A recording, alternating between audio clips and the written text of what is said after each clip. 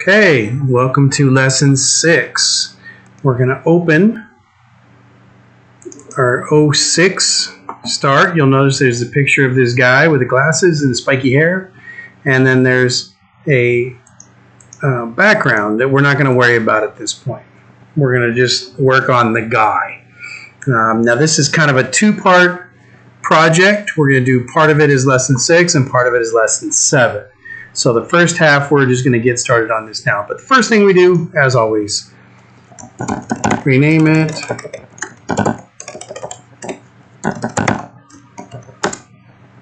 '06. All right. So we're going to start out right now. We're going to get the quick selection tool, and we're going to try and select this guy. Let's see if I can get in a little closer. Nope. That's the best it's going to get. So I put it on his head. Notice it put this little extra. I'm not going to worry about that for now. Okay, so right now it's got everything from his hair and all the way around here. Okay, this kind of sucks on what do you call it, on Photopea. It's much easier on Photoshop, but we'll make it work. So I'm going to hold down Alt, and that minuses or subtracts these areas. So I'm just slowly clicking on them, putting them back in, pulling them out. It's such a pain.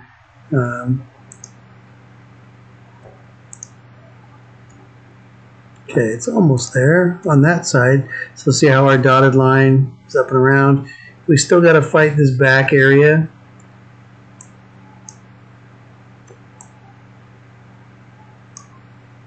Okay, almost have it. We're going to put that little chunk in. Oops, I alt.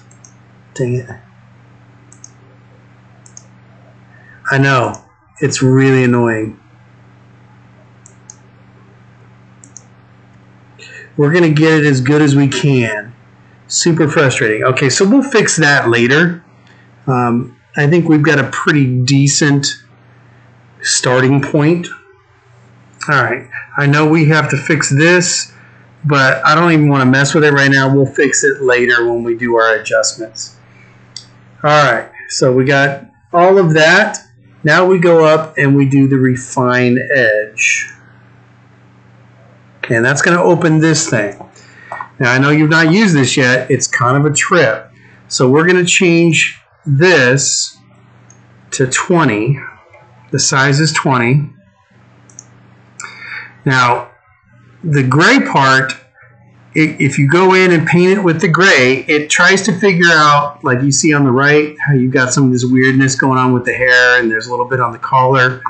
The gray will try and figure it out. So I roll my mouse a little bit, and I'm going to use the gray to go in and paint these areas that I think it needs to look at a little closer. Let me use the hand, and then go back to the gray. So I'm telling it, hey, you need to fix that. That's not what I want. Now, it's not going to be perfect, but the more I work with it, the more it tends to figure out, oh, I see what you're wanting. Again, Photoshop is much better at doing this than this program is. It's not going to be perfect, but until we can actually get on the computers at school and Photoshop, this will work. Okay, a little bit on this little part back here. Try and clean that up. Now it's interesting that when it cleans up one area, it looks at the other areas and goes, oh, I see what you're trying to do. All right, let's scroll down and see what we can find. Okay, obviously the shirt is a mess. I'm going to pull that over so I can see that.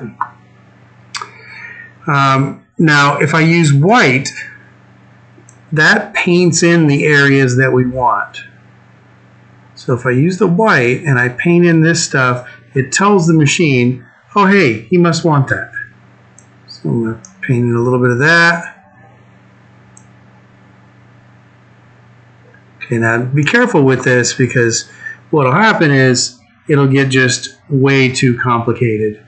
And you'll have way more to fix than not. Okay, I think that's probably a good spot. Looking at the nose, let's look here on the right, see what we got. That all looks pretty good. Again, it's not going to be perfect, but you know, we can get it as close as we can. I'm going to come in with the black on this and try and fix some of this area here. See if that didn't really help.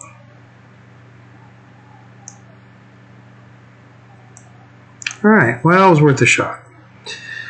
Alright, once we get it to where it's passable and it looks like it's pretty good, what we're going to do is we're going to go up and we are going to create a layer mask. So you change it to layer mask. Looks like it's a pretty good cutout. It's a raster mask, sorry. And then you hit OK. Okay, now what happened is the mask basically covered up everything that wasn't inside the selection. It's still there. We can disable the mask. It basically is just hiding that stuff. Okay? So again, the white adds in, the gray figures out what you want, and then the black erases. Okay, now we need to really kind of zoom in here and see what's happening with the nose.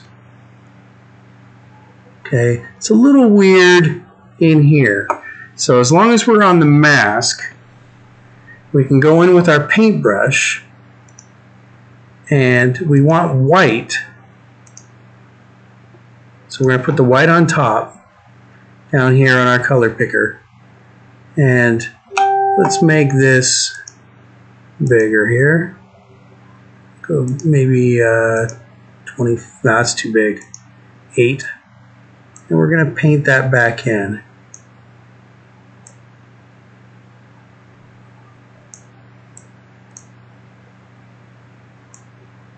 Okay, now we got a little funkiness in the glasses. So what I might do is click here and then hold down Shift and then click again, and it'll paint the rest of that in. Okay, and again, I'm using the paintbrush with white.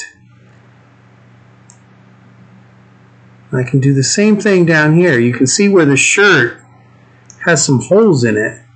And if I use, oops, let me undo that. Okay, so again, I'm painting on the mask.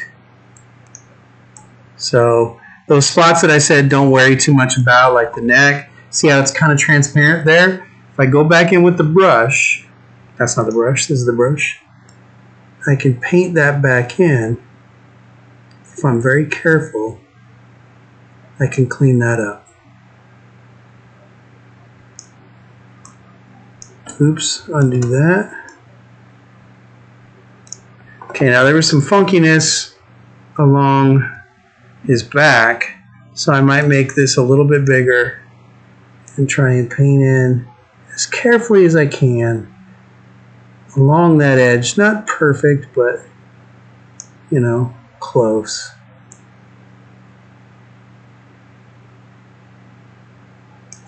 Okay, that looks pretty good.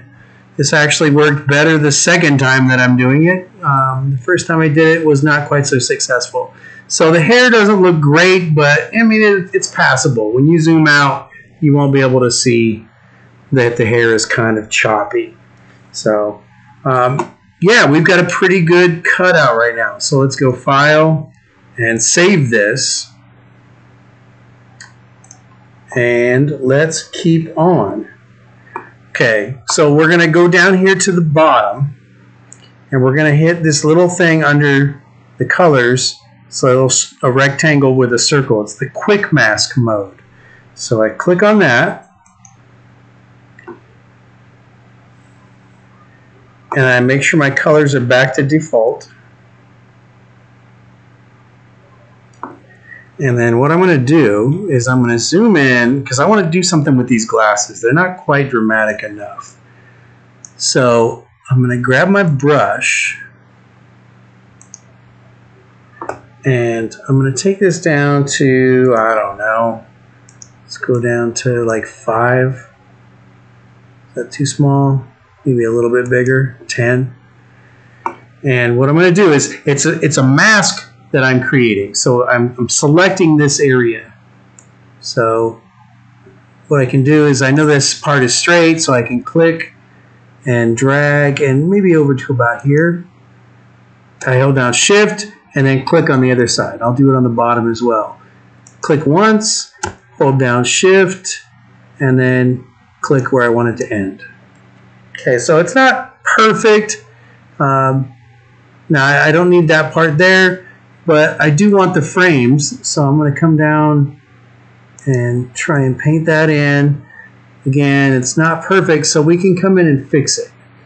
Let's switch the color so white is on top, and we're going to make this about half the size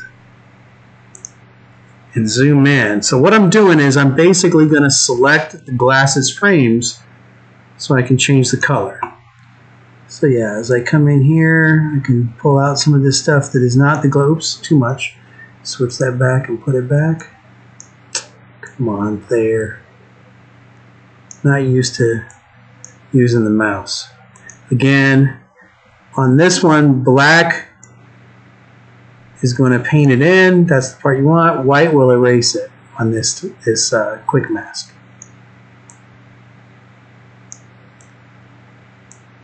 Technically what I'm doing is the black is, right now, the stuff I'm painting is going to select what we don't want.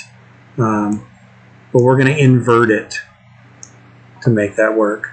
Now, this is something I did because I was being a little extra about it, but you can take this way down, go to like 2, and we'll take these hairs out of here.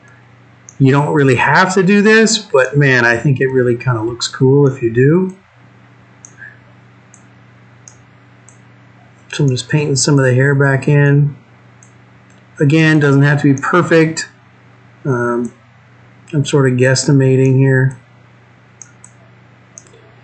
But it'll look like, when I change the color here, that the hair is going over the top, even though it's not 100% accurate. When we zoom out, you won't be able to tell. Okay, so in theory, that's the glasses. And I could actually clean this up a little bit. See how I've got a little too much up here? So maybe I'll go in and fix that. I'm getting part of his face. Hold down Shift, and then it takes it out. All right. So what I've done is I've painted in a mask like we did on the first thing. So in theory, it's masking out the glasses. So watch what happens.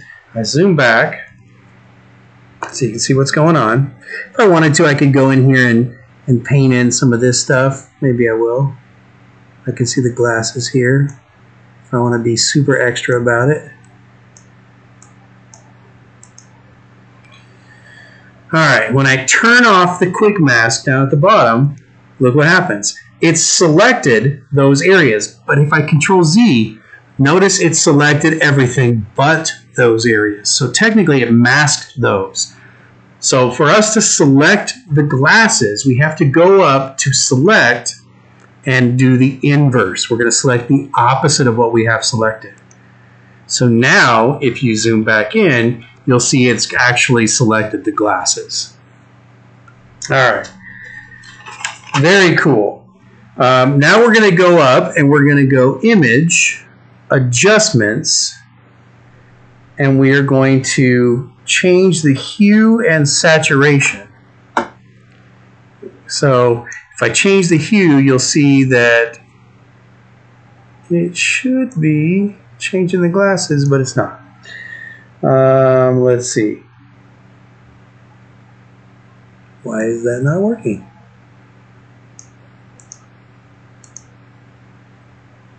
Weird.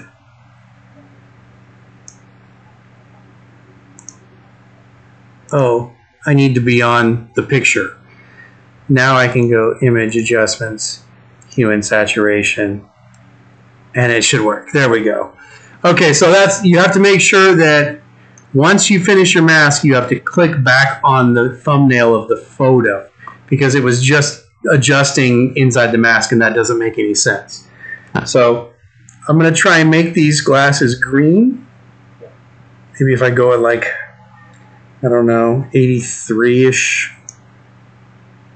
And if I change the saturation to like a negative 45, 46, it's a little more subtle. All right, and I think we just leave the lightness at 0. Okay, so we've basically changed the color of his glasses. Hit OK, and let's Control D, and we are going to save. So save it as a PSD. Notice those little areas where we painted in the hair and painted some of the green. Okay, it's not totally obvious, but you can sort of see there's some green in here. And it's enough for your eye to go, oh, okay, those glasses are green. And his hair's hanging over it. So it fools your eye enough. And when you think about it, I mean, we're going to be looking at this place. So definitely that helps. All right, let's go on to the next step. We are going to go to the model layer and we are going to duplicate that layer. Okay. Now on the copy, I'm going to right click on the mask and I'm going to hit apply. Okay, notice the mask disappeared. It basically cut out our picture. Okay, so I'm going to turn off this layer here. Let me zoom out a little bit. Okay, so what we have is basically just the kid cut out with a guy. So I turn off the model layer. I have the background off. We are going to click on the model copy. So this guy here, it's layer 0. Why don't we call that model? Just so we know. In fact, let's call that model copy. We should have named this before. And then this one is actually the model layer because he is our model. All right, just so we're able to keep them straight. All right, so we're on the model layer. And we're going to do something interesting here. We're going to edit and click on Puppet Warp. Notice it made a little mesh around the guy. Okay, this is such a trip. You're going to love this. All right, so what we're going to do is we're going to come in, maybe Control plus so we can see it a little better, and we are going to click along the line, just like a little bit inside. We're going to add some nodes around the shirt, but we're only going to go up to the collar. We're not going to go up into this area here. Okay, add a couple more, go down, and we'll take it around the back and one at the bottom. All right, you zoom back out. I'm going to click on this one at the top of his collar. This is going to blow your mind. Now, if I click on that and I hold down and I drag it down, it leans his head back. So it's kind of distorting. If I lean him back like that and then let go. Okay, we've tilted his head. It's kind of a weird distortion thing. And then what we're going to do when we got it where we want it, we'll click confirm. Okay, so here's what we had. Here's where we are now. Kind of a trip. It's a little janky in here where his neck meets the shirt, but you know, it's passable. We could have messed with it a little bit more and gotten it looking a little more like we want, but I think it's good enough. All right, let's go on to our model copy layer. And on the standard Photoshop lessons, they do some other things.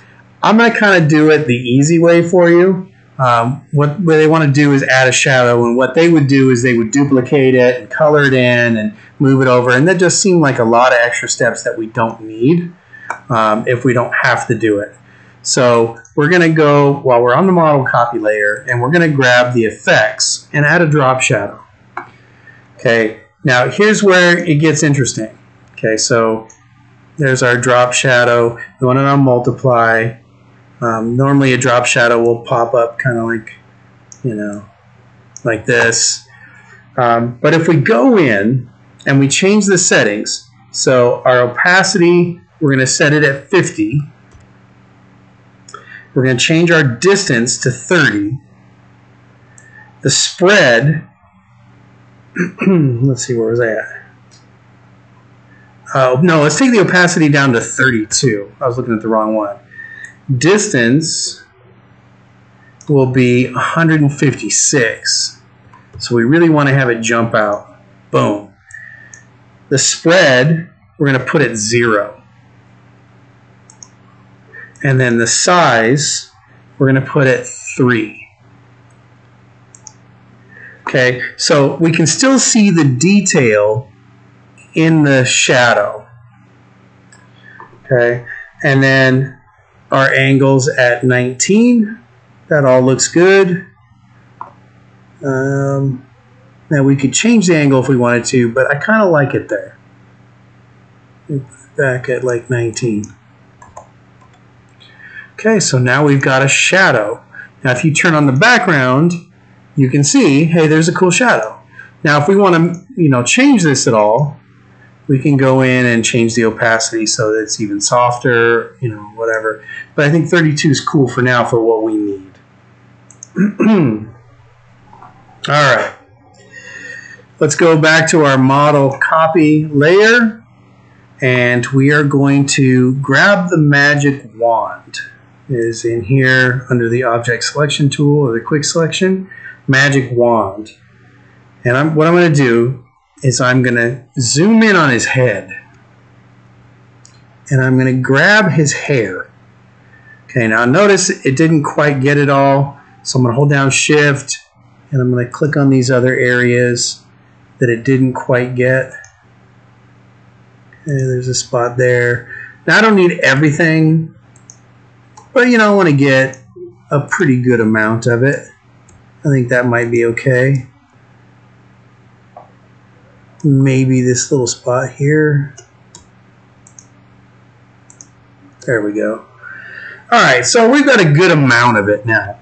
It doesn't have to be every single little dot. I think having some of that not selected is going to work out in our favor. Alright, next step is we're going to go down to the layers palette, and we're going to add a new adjustment layer. We're going to let's see, I wanted to do something else. Let's go to levels. I forgot to write this down in my notes. And we're going to change the levels in this thing, and we're going to bump up the darks. And we'll bring down the lights. So let's take the darks up to, I guess, 20. Actually, let's go up to 30. Because we're going to take this one down to 200. So the blacks to 30. Look how dark that is. Nice. And then when we're done, we'll close that. Now don't deselect, because I want to change some things first. We're going to change the opacity down to about 50. Okay, so it's darkened it, but it's not totally overpowering. Okay.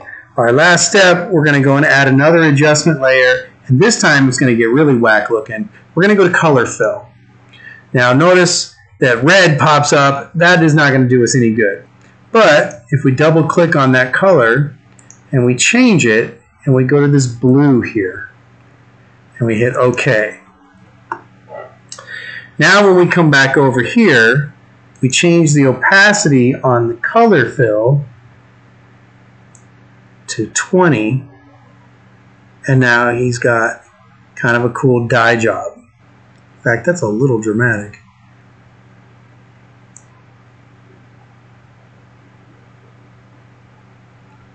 Let's go down to 10. I think that's a much better look. All right, let's control 0 to see what we've got. Oh yeah, that looks much more natural. And then we can turn on the background, and there's all of lesson 6. That's it.